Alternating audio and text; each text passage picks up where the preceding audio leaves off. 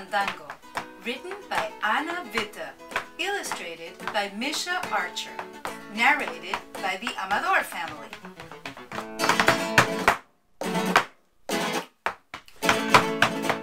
I'm Rosie Amador, and I played Mami, and I was also the narrator. I'm Brian Amador, aka Papi, which is also my title here in our family. I'm Sonia Amador, and I was Lola. I'm Alisa Amador, and I'm Sonia's twin in real life, and I played Clementina, Lola's older sister. The state-of-the-art studio where Lola was recorded is in our basement. It's the Amador Bilingual Voiceover Studio. Thanks to the advent of modern recording technology, we have everything we need right here. We started doing voiceover work in the late 80s. Yeah, we were musicians, and because we were known publicly, we were approached to do narration.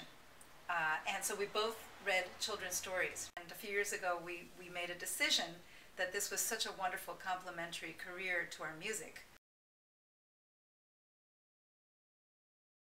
Well, there are certain parallels in our family with the Lola story.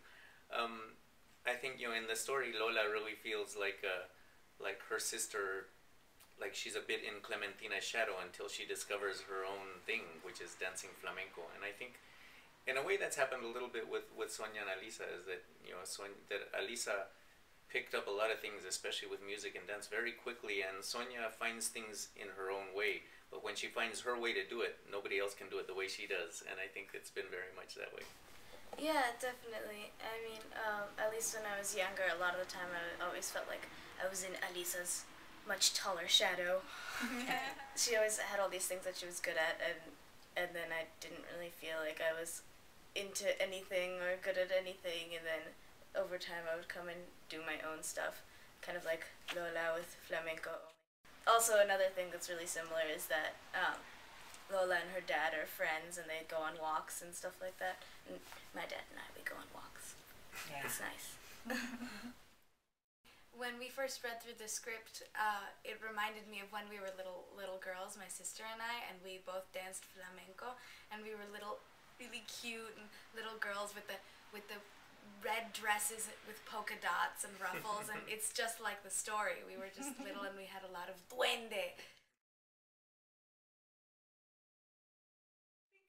I think it's real life. I mean, I feel like so many aspects of this story resonate for us that it feels quite natural to take it to that extra place where the author takes us. For me, the only inspiration I really needed was the story itself, because it's so well written and it so captures the characters that it was very easy to make it come to life. My inspiration for the music for Lola is the story and flamenco, and because of the nature of the story and the rhythm that appears often throughout the story, either clapped out or stamped with feet, I used a rhythm that's called alegrías, which is a 12-beat rhythmic pattern that's generally used to express happiness. Alegría means happiness, so it's like...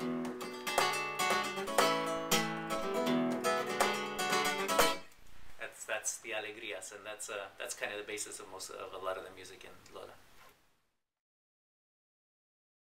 The first time that we read through the script, it was so much fun, and it was not difficult at all, and we've all read scripts where we're like, take it again, but we just read through it naturally and had a blast, and after that I was like, we should do things like this all the time, because it was so much fun, and it just the way that we all worked off of each other was really great, and we had never gotten to do that before, and it was a great introduction to working all together.